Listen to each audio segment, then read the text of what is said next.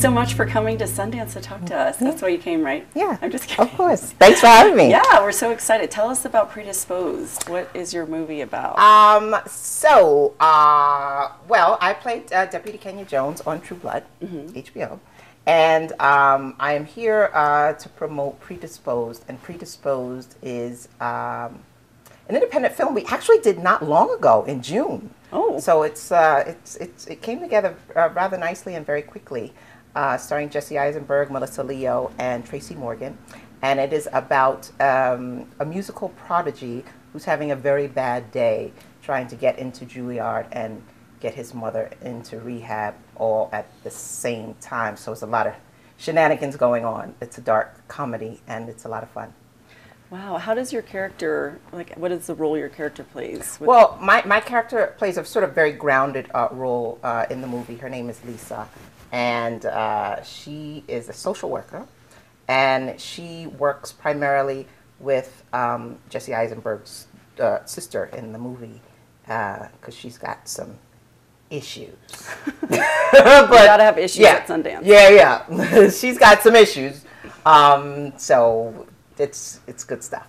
How is this different than a TV show, like a big budget, like being an independent film, kind of like a passion project for someone? How is that different being on set? I think that the main difference, fortunately for me, I've had the great good fortune of working with really smart, really talented people. And, from the people on True Blood, the writers and the producers, every table read, I sit around and I'm like, these people are good. You know what I mean? They're very talented.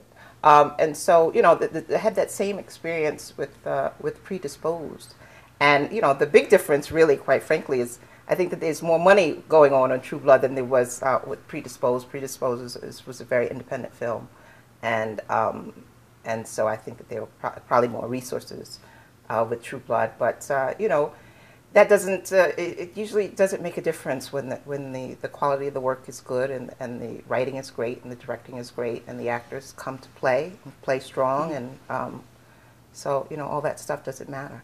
But it's the same sort of, just good group of talented folk. How did you get the script or get involved? Really, I just had an audition. Just got a call from my agent. Oh, you have an audition for a movie called Predisposed. He told me what the cast was, who was in the cast, and I was like, I'm in. What's happening? So it was great people who I respect and admire, and so it was a great time. What kind of work did you do to prepare once you had the script? What is your process like?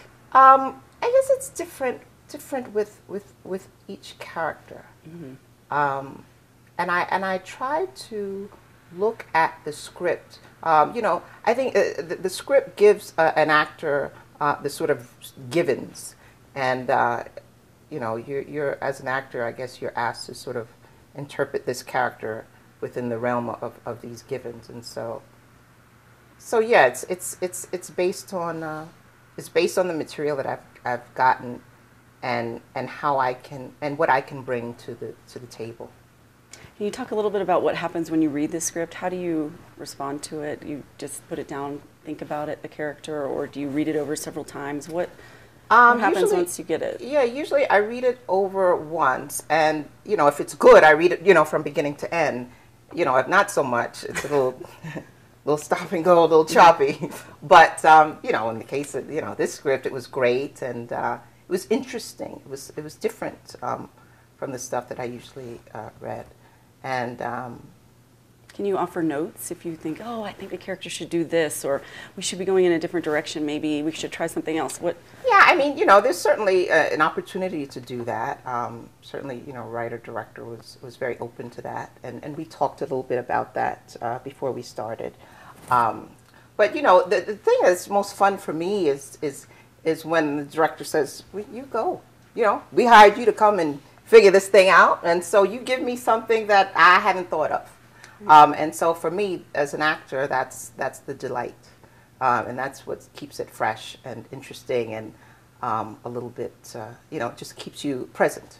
You feel like that happens more often on an independent film versus a big budget, where you have more controlled producers and people coming and saying it has to be exactly like this? Right. Or do you have the freedom whenever you go into a project to feel like you can say whatever you want about? Yeah, well, I guess I've got to say, again, I've been very fortunate. I've been very fortunate with people who, HBO is sort of renowned for embracing artists and letting them sort of do their thing. And so I think that there's a lot of that, I feel on True Blood, and certainly, it was that way also with Predisposed. So, I feel comfortable. I feel like I have room. Sure. What are some of the challenges? Like, what was the most difficult part of making this movie? Was there a moment where you thought, how am I going to do this? What's going to happen next? No, there wasn't. There wasn't. There's a little girl in the movie, and it's always interesting working with children, and obviously always interesting working with animals, because sometimes you don't ever know what you're going to get, and you just go with it. And so, but yeah, other than that, no. It's I've been doing this for a long time, so I'm pretty comfortable with whatever's thrown at me on the day. Is there a character you want to play next, or something you've got sort of in the future that you want to do? Yeah, well, actually, I actually wrote and directed my first feature film. It's called Butterfly Rising, and it's on the excellent. It's on the film festival circuit right now, and it's a very contemporized take on the story of Mary and Martha from the Bible. So it's about these two women who take this road trip, and so I wrote. I feel very satisfied with this character that I wrote, Rose Johnson. She is a woman in a small town who's deeply sexual. She's a little bit perhaps ahead of her time. Ooh. And not very well liked in this small town. So she has relationships with other women's husbands without any apology, and she's just very different and not very well liked, and so sort of aggressive. And so I wrote a character that I really wanted to play, and I had the great good fortune of being able to write it and direct it and produce it, and I also wrote the book to Butterfly Rising. Amazing. Yeah, so it's exciting. It's an exciting time for me, as writer, director, and as an actor, being on the show, and being in Predisposed, and I'm also in a project called What About Us? The producers of Kinyarwanda, which won the Sundance Audience Award last year, are doing a new project, and I'm involved in that project, and we're going to shoot that in Atlanta. Very cool. Yeah, so it's exciting. What's it like being at Sundance? Is it your first time? Yes, it's my first Sundance experience. Well, it's just great. It's just really cool, and the weather is, it's snowing, but it's still right now. Really like incredibly beautiful. This is my second trip to Park City. It's my first Sundance experience, and just lovely. It's just lovely, talking to really talented, creative people who are doing really cool, interesting things. And so I met lots of them last night at the New Frontier party, and there was another Indie Fest party, and so it's just meeting people on the shuttle and talking to them, and just like these random happenstance things going on. And are you staying out late? Getting up early? I am. Usually I'm a pretty good early bird, but I was out until about 4 last night, which is like whoa, for me. But it was great fun. Very cool. Yeah. Well, this is the year people are saying for women in Sundance. Have you felt that vibe sort of with all the being a female writer-director? How do you have you noticed sort of a turnaround in the industry? Yeah, well, I find that it's an exciting time for women in film. I find that it's an exciting time for African Americans in film. There's a great wealth of both here at the festival this year.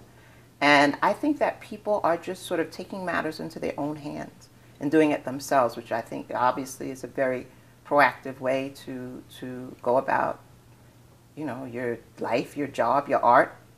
And so, so I'm very heartened by that, very encouraged, and very inspired by that.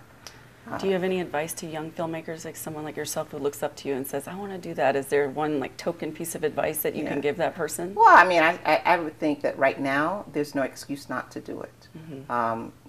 10, 15, 20 years ago, money I think was a great barrier, but I think with technology and a really great, great, great team of people, you can do really extraordinary things. So just do it. Just do it. And make it, know that it's difficult, and know that there are endless sacrifices to be made.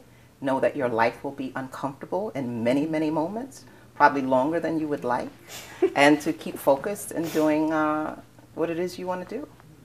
And the people who don't do it are just sort of the ones who just stop for whatever reason, and those reasons may, very well be valid, but, slow and steady wins the race.